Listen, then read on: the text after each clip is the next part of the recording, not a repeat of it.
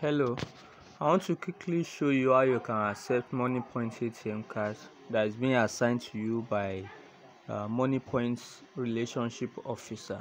So I will be using this account to quickly show you the way to it. So I will log in now. So I want to paste the password for the account. So once you click on login,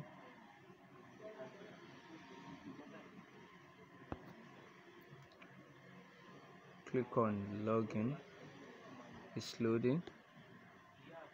So I've been able to log in. So you click on the business account. You can have more than one business account on one profile.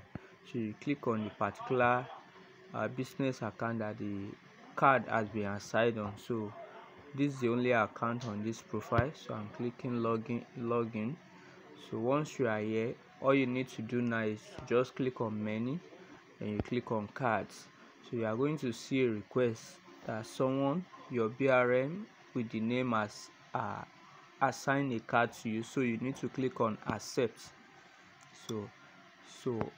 Then there's an activation code that is on the envelope that the ATM card is inside. So you can simply copy the activation code and paste here. I want to quickly switch to the activation code. Here is the activation code, so I'll paste it here and then click continue with activation. So then it will ask you to assign to a staff, so you just click on the drop down. It will bring the name, so you can put any name, Moniepoint ATM. So then you click on next.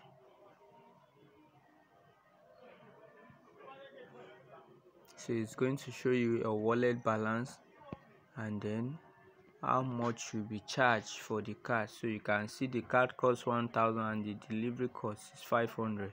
So you click on next, you click on accept card. So this is the first aspect of it. So the next aspect is to activate the card, where you need to input your ATM pin, the pin you'll be using to do the withdrawal. So here is the card pending. So what you need to do now is you click on the card, then you click on activate. So the same code that you paste the other time, you paste it and you click on continue. So then it will ask you to enter the ATM pin. So because I'm activating for my BO, so I'm just going to use a code that will be able to tell him, so he can change it at any time. So I'm just using 111, that's 4 digits. So you click on next. So it will ask you to review and confirm. So you do that and you proceed.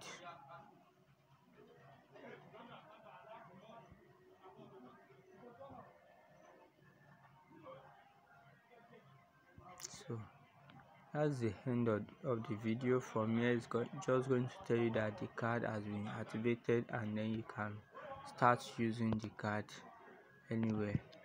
So can see card activated successfully. So close and continue. That's all. Thank you for watching.